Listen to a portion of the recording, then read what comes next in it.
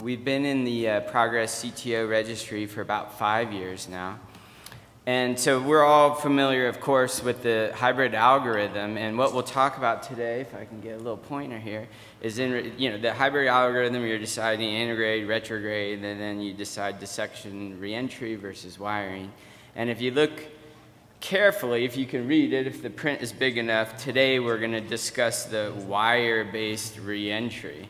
Of course, everybody's very familiar with the controlled reentry of a Stingray catheter and all the positive benefits for using that. And the hybrid algorithm has had a great success rate of 88%, although you could still make an argument that says, that means 12% of people we will not have a successful case. And so if there are any tidbits and tricks to be used, it would be a nice thing. And so here we're going back in time to 2005. This is Antonio Colombo and the STAR technique, which we will discuss the technique of it and the where, how, and when. But before we do, let's just do the history lesson. The problem was the success rate was fairly low for this uncontrolled reentry. The MACE rate was high after the reentry, and the restenosis rate was high down the line. And therefore, that's why it's been supplanted by the hybrid algorithm.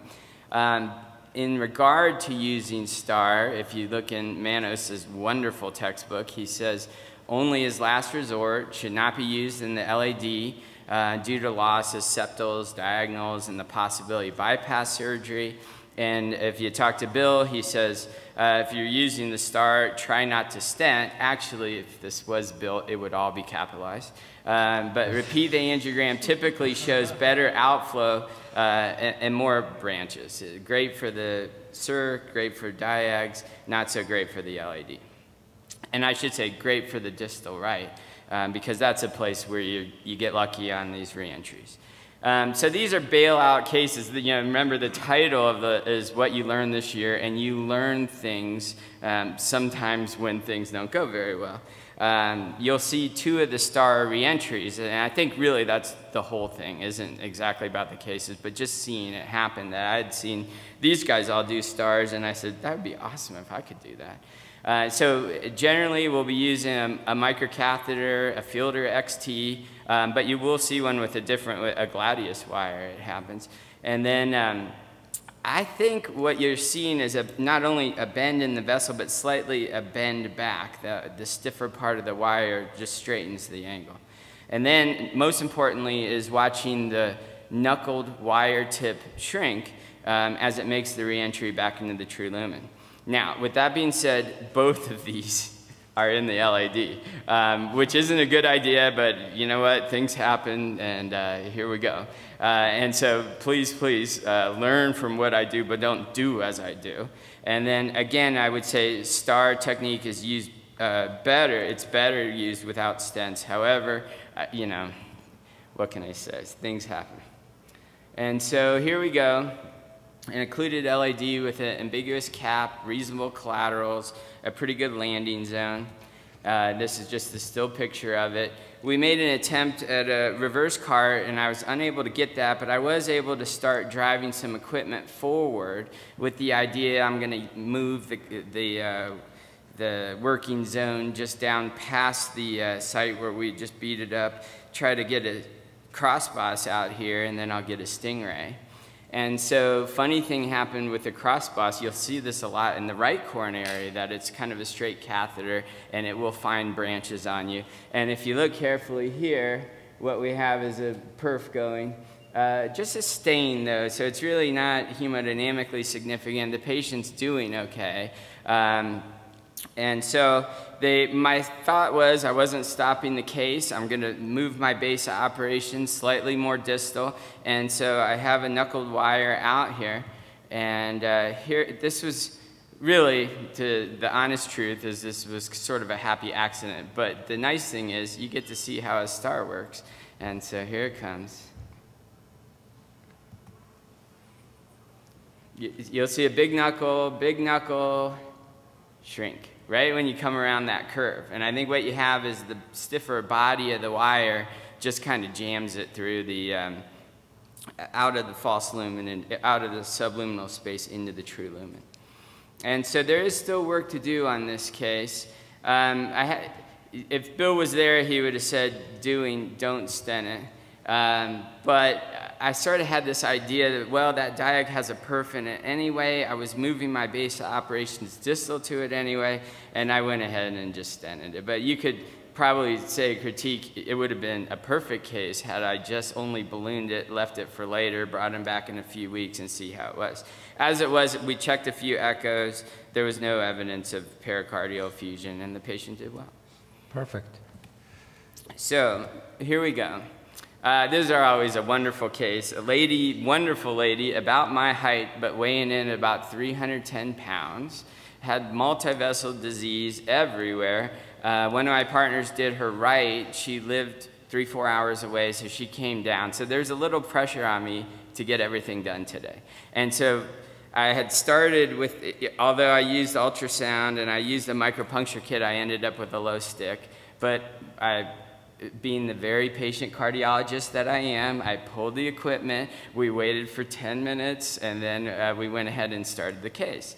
And so we get going, I stent the circ, I come back around, I'll show you the pre-shot for the LAD. You can see there's disease up in the mid and proximal LAD. And this, as far as CTOs go, this isn't a whole lot of fun. That if you are going to make a reentry, it's going to be down here. So you're hoping you can somehow get a wire into this. As far as collaterals, that are interventional collaterals, there does not appear to be a lot of them.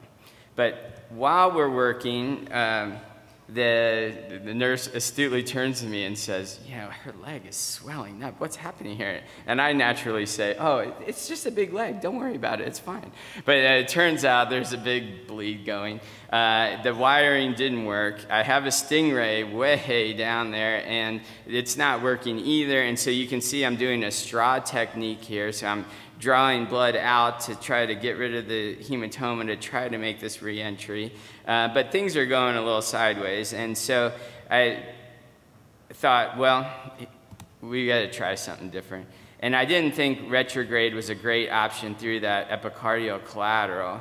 And so here comes a star on purpose. We have a Corsair, we have a Fielder XT. You can see a big knuckled wire, and you can see it shrink. And what the location is important, that this is a tortuous part of the LAD, and again, you're taking a fairly stiff wire. Now, I remember getting yelled at from the last time, and I tried not to stent, but really I had no flow anywhere. And so here we go again.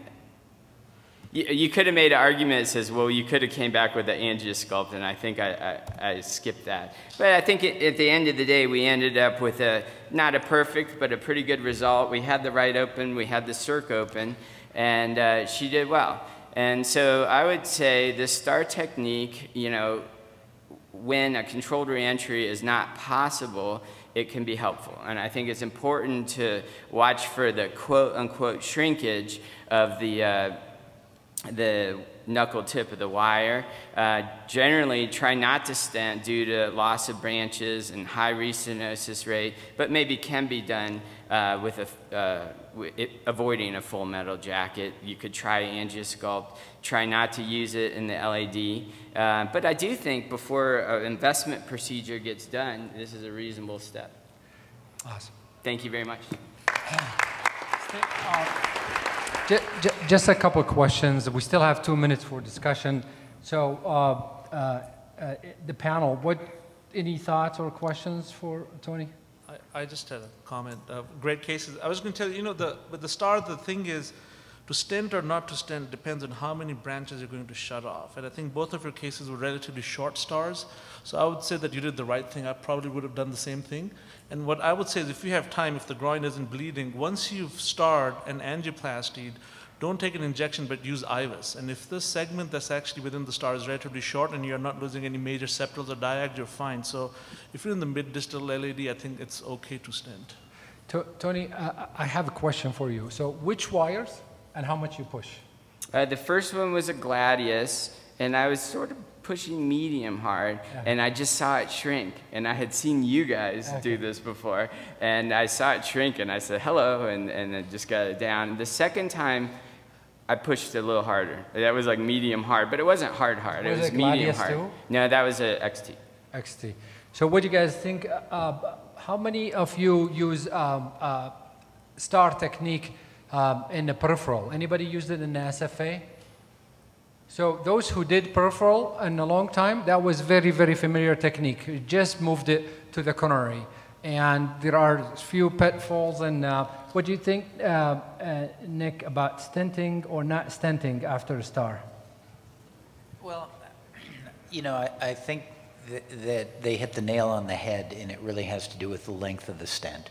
You know, we're in the subintimal space a lot. When we're in a CTO, we don't really have any idea where the hell we are most of the time during a CTO.